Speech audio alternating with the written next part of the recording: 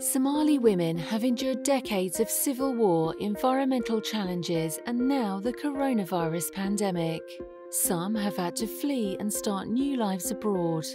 Many are now British citizens, working in key sectors such as the NHS, civil service, and public transport.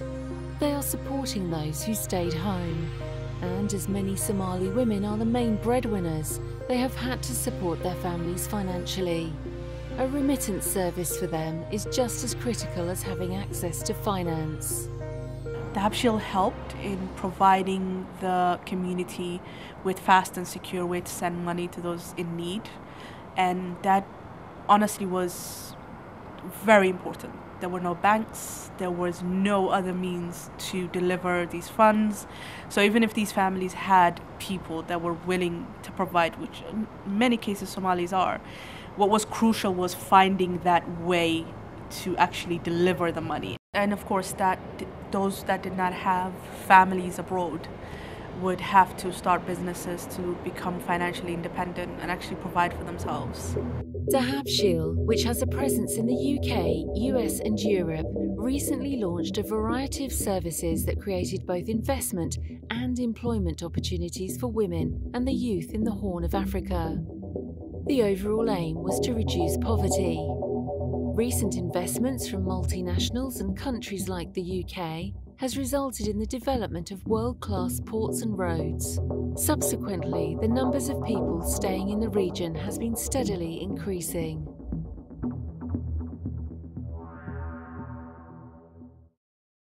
Makala dahab ayaa la sheegay waan tagay 300 baan ka bilaabay ilaa iyo heer aan maanta ka marayo inaan ku qaato 12,000 ilaa 10 qof way ii shaqaysaa. Dahabshiil ayaan la xiriiray.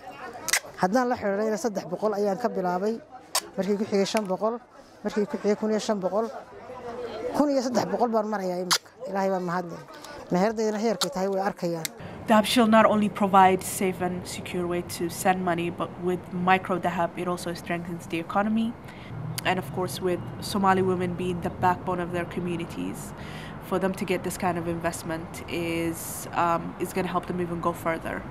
Dahabshiil works in partnership with the international community on projects such as microfinance, which is supported by funding from the UK, US and EU, with further cooperation from governments and the international financial institutions.